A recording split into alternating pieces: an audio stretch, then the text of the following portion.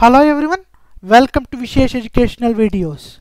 In this video, I am explaining the three different types of process activities, that is debugging, validation and software evaluation.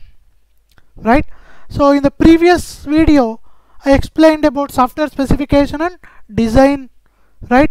If you want to know more about software specification and design, the link for that video is in the description section. Now in this video I'm explaining the remaining process activities, that is debugging, validation and software evaluation. If you are not subscribed to my channel, please subscribe to my channel and don't forget to like and share the video with your friends. So let me begin the explanation of remaining process activities, that is debugging, validation and software evaluation. So debugging. What is debugging? So debugging is nothing but programmers may carry out some testing of the code they have developed.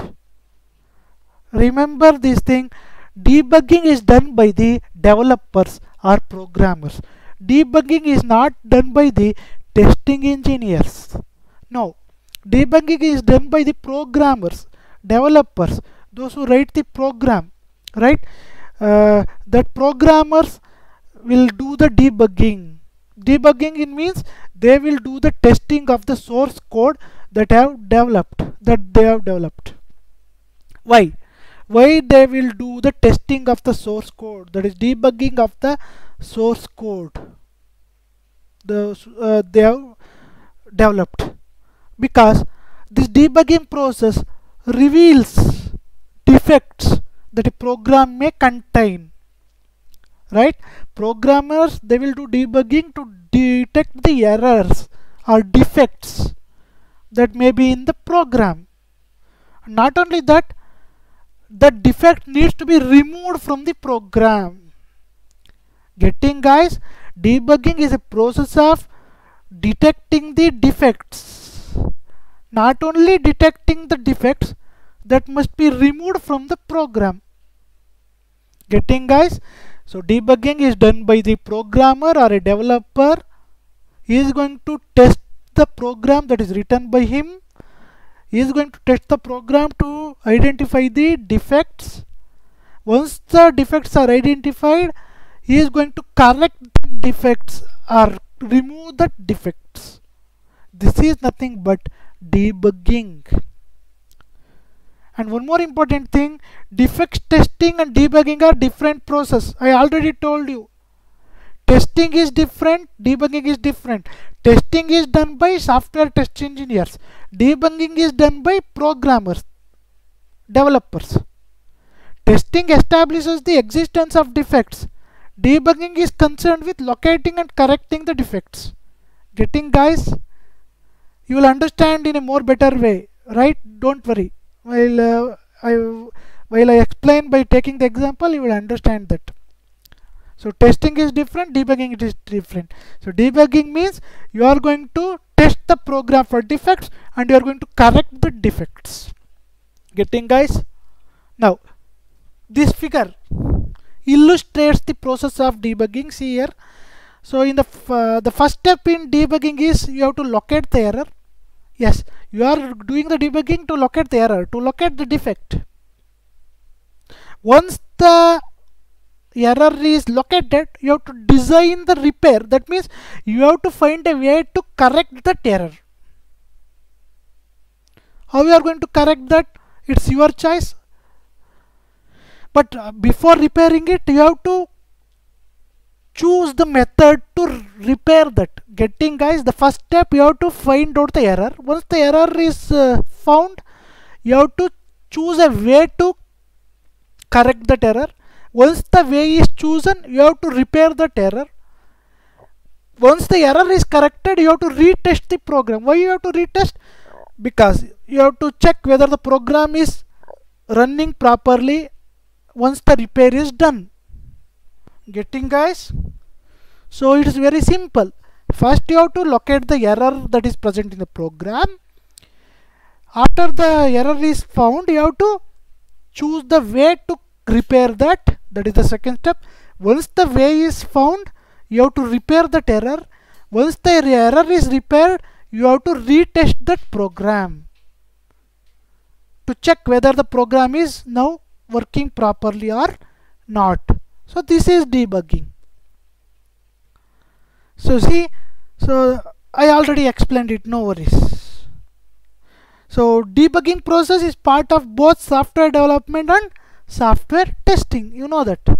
Now I will explain what is the actual difference between the debugging and the testing. See. So you see, this is the program for the authentication feature. This is the program for the authentication feature, and this is the authentication feature what you are seeing in the application. Now what is debugging? So see, this program is there, right? So this program is written by whom? The developer, the programmer. If any errors are there, he should find out that error, he should correct that program. Once he correct this program will run properly. Getting, guys? So this is the code, and this code is tested by the programmer. This is debugging. But here in the right side, see, so when you write this program, you will get this authentication feature. It exactly look like this. It exactly same as it is, right? See, testing means what? Testing means I will enter the username, I will enter the password, I will test whether it is going to log in or not. This is testing. Debugging means what? If there is any error in the program, you have to find out that error in the program, you have to correct that error. Once the error is corrected, you have to check whether it is running properly or not. Getting, guys? Testing means what? You have to enter the username, you have to enter different username, you have to enter different password, you have to check whether it is logging in properly or not. This is testing. Now you understood, I think. Getting, guys? So debugging means testing the program. That's why it is done by the developer, because developer has written this program. Test engineers, they don't write the program. No, they will take that feature, they will enter the data what is given, they will check whether the data is right or not. Hope you understood, guys. Suppose if you have any doubts, please post your doubts in the comment section. So this is debugging. So next thing is software validation.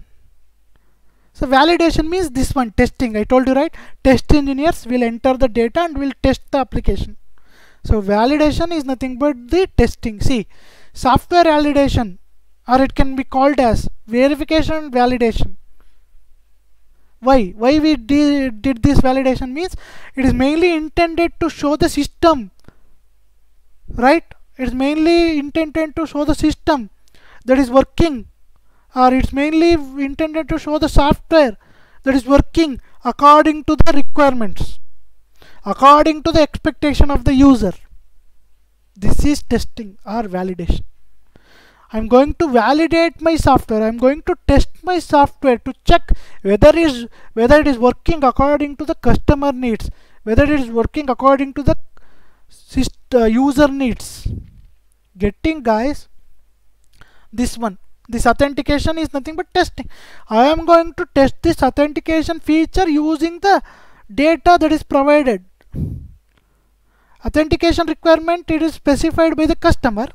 I'm checking whether the authentication feature is working properly according to the customer requirements. Hope you are understanding, right? So here, when I do the testing of my application, right, I can use a three-stage testing process. If I say a testing, the testing can be having 3 stages. See, first is a component testing, system testing, acceptance testing. Now component testing means what? See, this authentication feature is there, right? This is a component, one component. This is not the whole system. This for example, assume that this authentication feature is used in a banking application. So in banking application there will be a number of features, but you can see here authentication feature is one just component. It is just a component. So component testing means what? So component or unit testing means you are going to test the individual component. You are going to test this authentication feature. This is the individual component. This is a single component. You are going to test this authentication feature. Why? To check whether they operate correctly or not. You can check these components without other components also. They are purely independent. I don't need extra, for example, to test the authentication feature, I don't need the create account feature. No, it's not necessary. I can test authentication feature separately. I can test the create account feature separately. So component testing means I am going to test the individual components. Getting, guys? Right?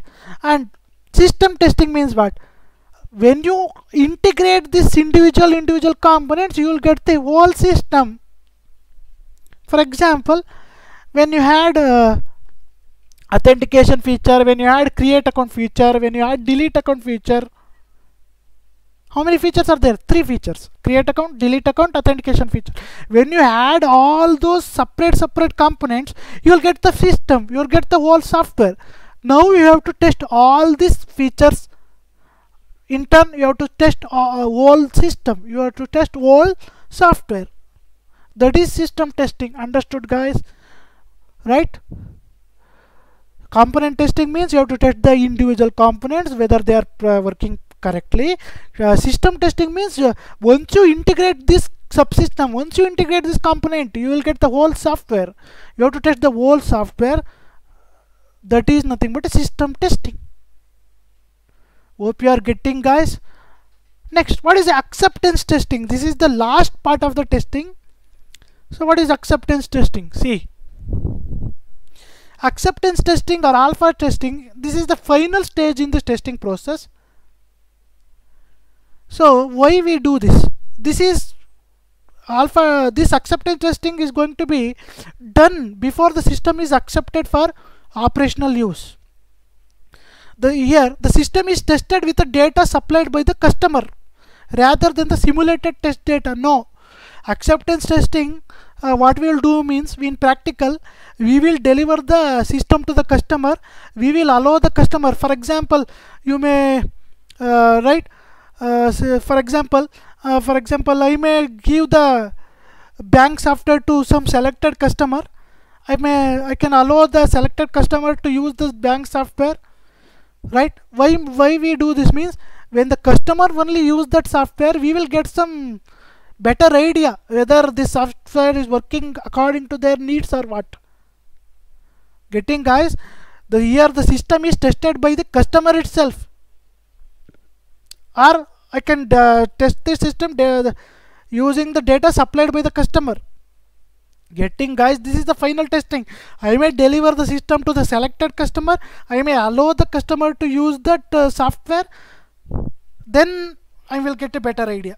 I may get some extra errors, because while testing, we developers or test engineers, they will test with a specific set of inputs or specific set of needs.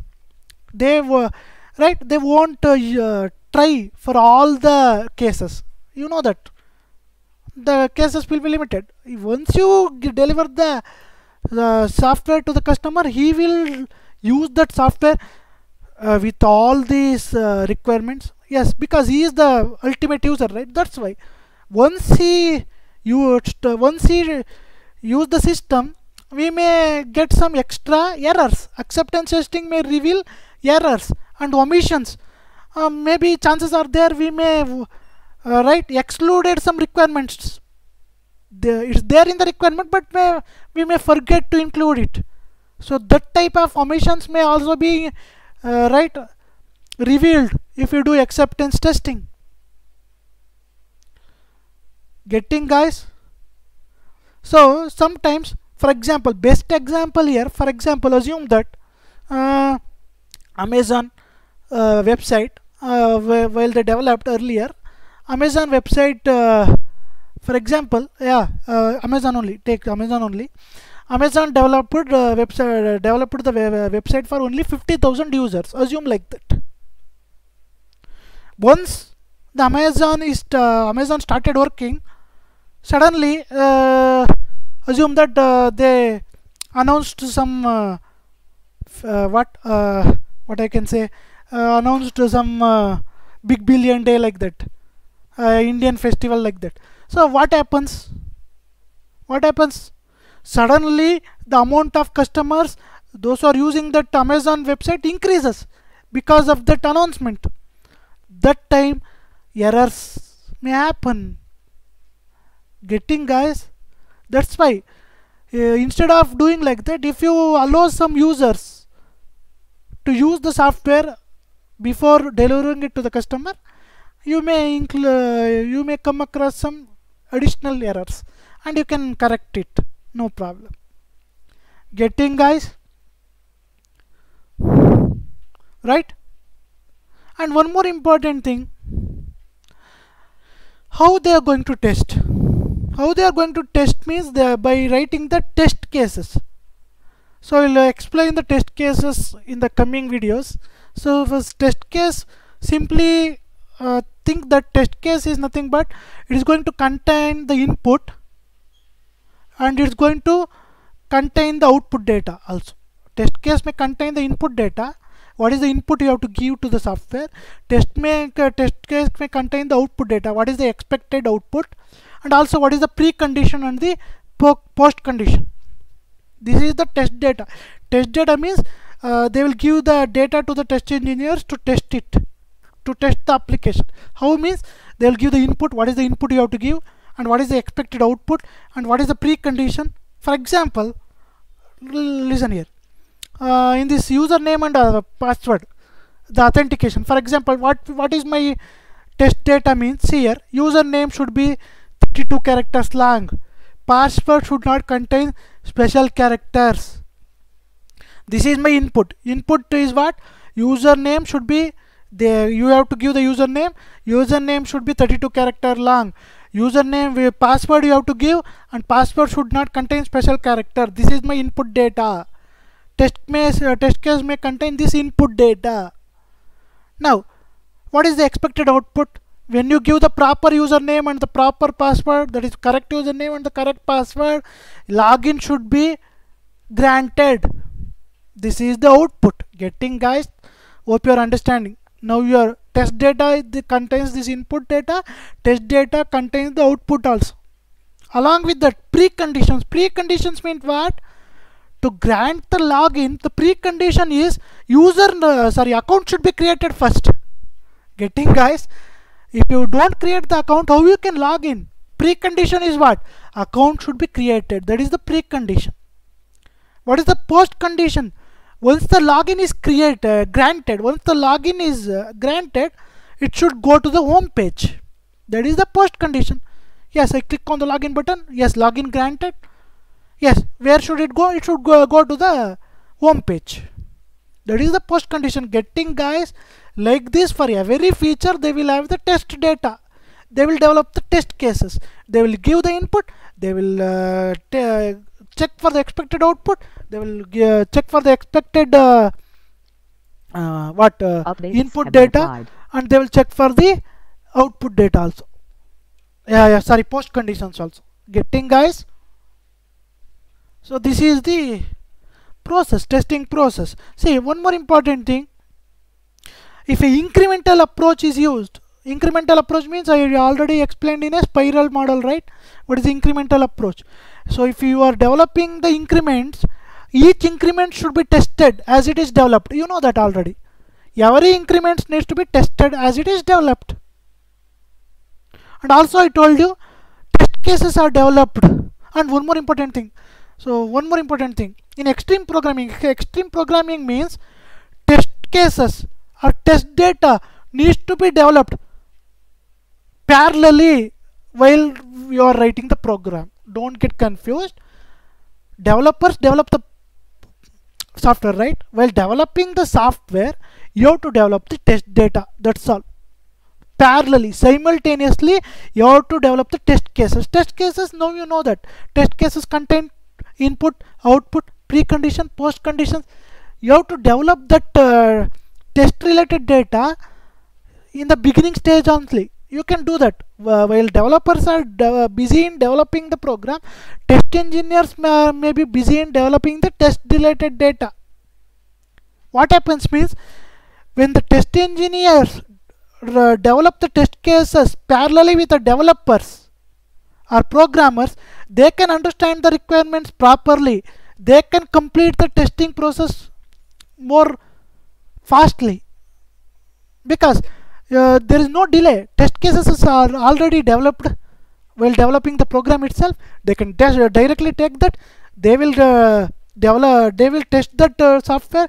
They will gain some experience, right? That's why. Hope you are understanding, guys. See here, this diagram tells that requirement specification. Yeah, you are developing the requirements. You are developing the system specification. You are developing the system design. You are doing the detailed design. Listen here, parallelly what you are doing, these things are taken care of by developers. This upper part is taken care by developers. See, but acceptance test plan, you are developing the acceptance test plan. At the same time, requirement specification also getting ready. Requirement specification is taken care by developers, but acceptance test plan is taken care by test engineers. In the same way, system specification is getting ready by the developer. At the same time, test engineers are busy in developing the system integration test plan. Getting, guys? System design is getting ready by the developers. At the same time, a test plan is getting ready. Subsystem integration test plan is getting ready by the test engineers. Don't worry about the test plan, those things. So far, you should understand that while the development is going on, at the same time, simultaneously, parallelly, test engineers can also develop the test data. Test data means, I already told you, test plan may contain test data. Test data can be an input, expected output, post condition and preconditions. Why we have to do this? Because test engineers will get the better idea. Along with that, I can save the time. Delays may be avoided here. Getting, guys? See, after the test plan is developed, you can use the test plan and you can do the acceptance test, you can do the system testing, you can do the component testing. Finally, you can deliver the product, software, service. Module and unit test code means, I told you, component testing, that is debugging, that is done by the developers. Getting, guys? In one word, what I want to say is, while you are developing, testing can also take place simultaneously.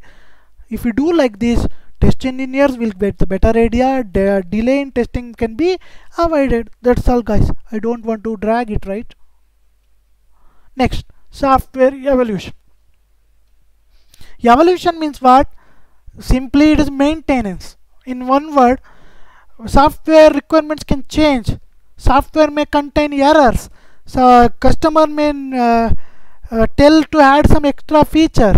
Then you should be in a position to add the feature. You should be in a position to correct the error. That is software evolution. Your software needs to be maintained. That is software evolution. See, the flexibility of the software system is one of the main reasons why more and more software is being incorporated. Yes, flexibility. Flexibility means what? If you want to change the requirement, you should be in a position to change the requirement. If any errors happen, you should be in a position to correct the error. That is evolution. As the time goes on, your software should evolve. As the requirement change, your software also change. That is software evolution. Right? Getting, guys? Now you can ask a question, why the requirements change? Because of the business changes. For example, if you are developing a banking software, one bank consider that bank added an extra feature, that bank, your competitor bank. Now you have to add that extra feature also. Why? Because of the competition. Customer will move to that bank if you don't add the feature. They will think that this bank software has the extra feature, just I can use that. This bank is not needed. No. It's not the case, right? That's why. Getting, guys? That is the software evaluation. You can see software evaluation. See, yeah, for example, customer need a extra requirement. Your software needs to be added with the extra requirement. Your software needs to be evolved now. Now what is the process? See, what you will do means customer tell about the new requirement. So you will define the new requirement, that is system requirement. Assess existing systems. Now you can ask a question, why? Because when you try to add the new requirement, it may affect the existing system, right? Already your system is ready. You are trying to add the new requirement. That's why when you try to add the new requirement, it may cause some problems. That's why you have to test that first. If it is if you think that no problems will arise, you can propose the change, system changes. Yes, you will assess that. Yes, you will come to the conclusion that yes, if you add the extra requirements also, no problem. My already developed system will be there in the good condition, no problem. So then you will propose the change. Once the change certified, yes, they will check that, yes, they will propose the change. You will modify that. That means you develop that requirement. Once you developed that new requirement, you will add that to the existing system, that is modify the system. Once you add the extra requirement to your already existing system, you will get the new system. That is, that new system contains your old requirements also and the new requirement also, that is given by the customer. Getting, guys? New system contains the old requirements also and also the new requirement. This is the software evolution process. Yes, customer tell about the extra feature. You will assess that, whether you will check whether it will be included. It is possible to include it in the existing system. Yes, if you are satisfied, you will do that change. You will add that change to the system. So finally you will get the old system with a new requirement that is working fine. Getting, guys? So hope you understood the concepts. If you have any doubts, please post your doubts in the comment section.